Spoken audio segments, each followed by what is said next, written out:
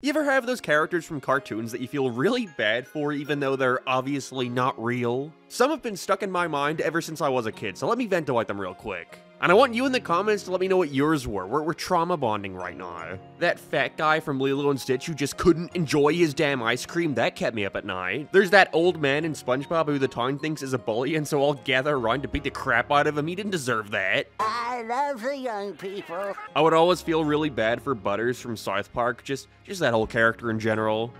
You think you're tough now? Answer me! I won't lie, I'm one of those guys who feels bad for Tom. I think Jerry needs to be put in his place more often. And of course I have to mention Seymour the dog from Futurama. God, this got depressing.